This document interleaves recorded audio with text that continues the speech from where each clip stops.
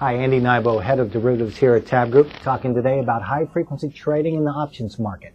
High-frequency trading has gotten a lot of public and media attention in recent months. It involves the computerized rapid trading of some sort of asset class through highly sophisticated technology strategies that rely on getting in and out of the markets as quickly as possible to be successful. We've noticed a trend where these types of strategies are being used more and more in the options market.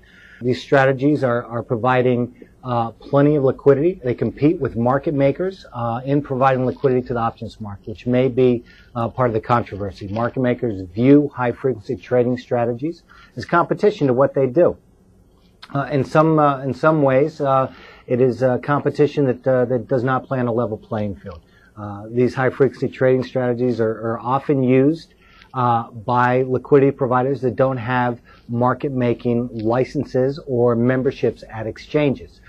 So they're not subject to some of the rules and regulatory structures that market makers are under when they operate on an exchange. High-frequency trading strategies have been used in the options markets for many years, however. Market makers typically use a high-frequency trading strategy.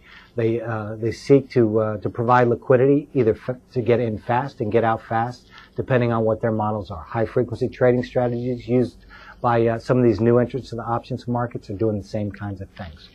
Is this good or bad for the options market? For retail investors, it's net positive.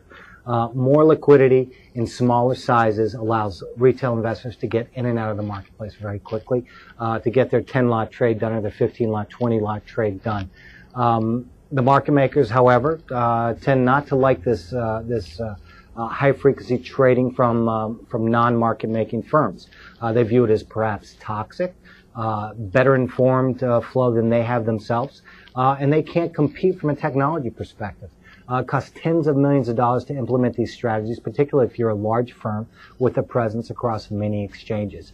As a market maker, you have certain obligations. You have to quote across a number of different series, across a number of different strike prices, across a number of different expiration periods. Non-market making entities that are providing liquidity don't have those same obligations. So the playing field is somewhat uneven with that respect.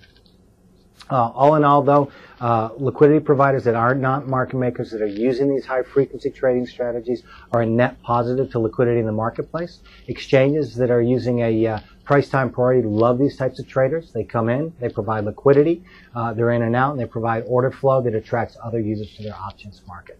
High-frequency trading strategies are a mainstay of the options market. Market-making firms have been using them for years.